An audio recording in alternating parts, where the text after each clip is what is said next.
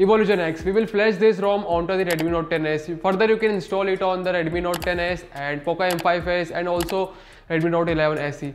So this ROM comes with the Android 13 and this ROM is official ROM. I was testing this ROM since 5 days and the experience was, I'll tell later in this video. So without any further ado, let's get started. So guys, I tested this ROM and I tried almost everything. First we will start from the calling.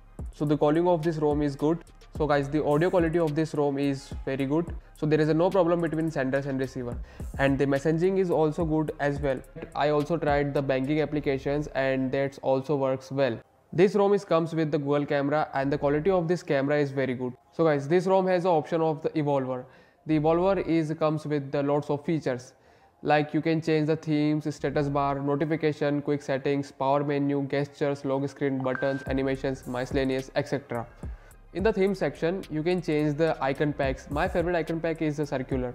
So you can change and Wi-Fi icon style. You can also change the Wi-Fi icon styles, icon shapes and etc. You can also change the navbar style as well. You can set any of the navbar style and that's look amazing.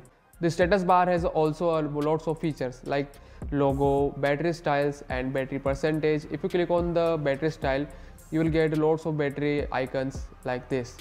You can also change it, and you can also enable the battery bar which is showing up here, and if you turn on this option, then you will see the green line. So the green line indicates the battery, and in the quick settings you will get the battery percentage, battery style, quick QS, pull down, brightness, light bar, positions, height level, etc.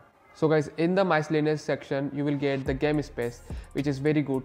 So the performance of this ROM is quite good. You will get higher FPS unlock with this ROM.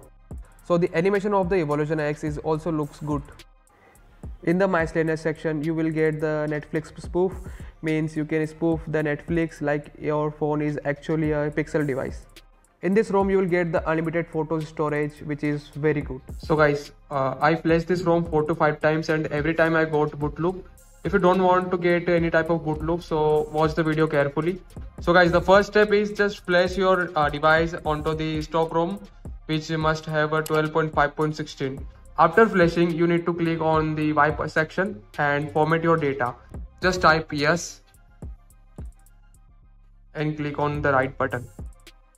After formatting data, just come back and click onto the install button and select the storage and find the ROM and swipe to flash.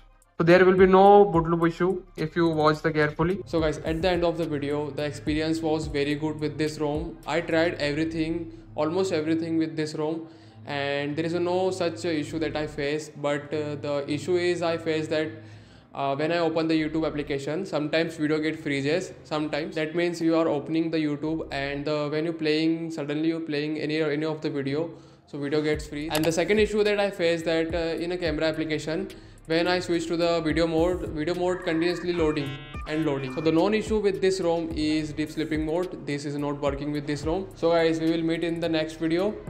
If you like this video, then make sure you have to subscribe the channel and press the bell icon, and bye.